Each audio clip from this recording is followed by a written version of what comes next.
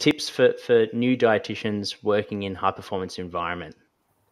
Yeah, look, I think it's such a big question, and you can see, tonight there's 5 dietitians on here who have talked really broadly, all of these from different points of view. We've heard about game day and that pointy end of performance and fueling and what that looks from a physical and cognitive perspective.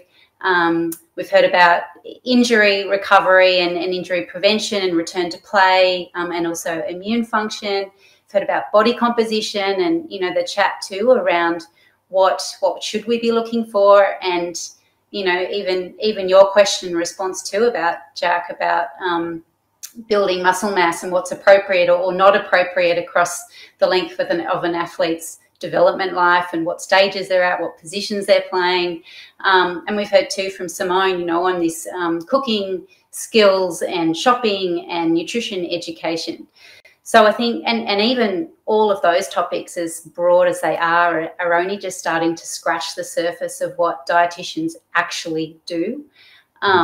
We've got, you're talking about sleep, gut health, the more clinical side as well of dietetics.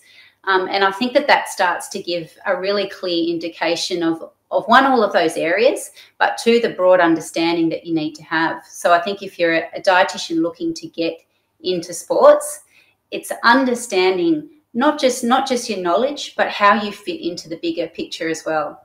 You've got to be able to engage with your S&C staff. In your experience, what are some effective ways that you can be effective with your time, I guess? Yeah, I think it's, there's probably this old school view that dietitians are either the food police, or we look after body comp and skinnies. And as even, Ben spoke about when he was speaking about skinnies, that if that is the component that you're chasing, thinking this is the way I'm going to get better, then you really are missing the bigger picture, because it's so much more holistic approach than that. So I think if you're a coach, or if you're another high performance support staff in that environment, if you're not asking your dietitian, how can I get this athlete to sleep better, or this athlete's coming injured all the time, or this athlete seems to get sick all the time.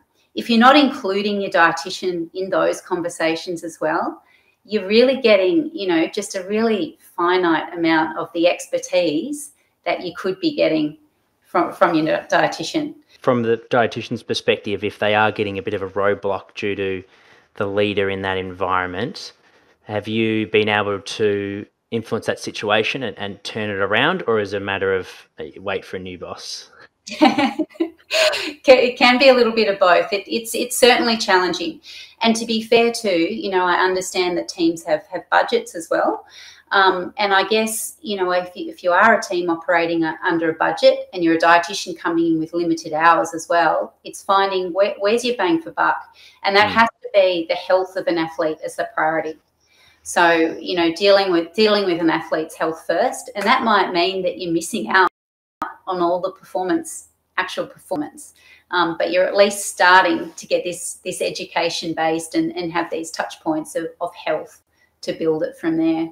What about some common mistakes, either that you've learnt from early days, and how did you correct them, or you've heard mentoring other practitioners and common mistakes for I guess those cutting their teeth? Yeah, look, I mean, everyone's still learning all the time. I've learnt things tonight from listening to the other dietitians here as well. So I think that's always important, is to never feel as though you either have all the answers or you have to have all the answers. There's nothing wrong with saying, you know what, I don't actually know that, but I can go and find that out, or I know who to talk to about that. That's always the best approach. And, athletes are, they're pretty good at seeing through you as well. So if you don't know, you don't know. Don't tell them that you do and bluff your way through.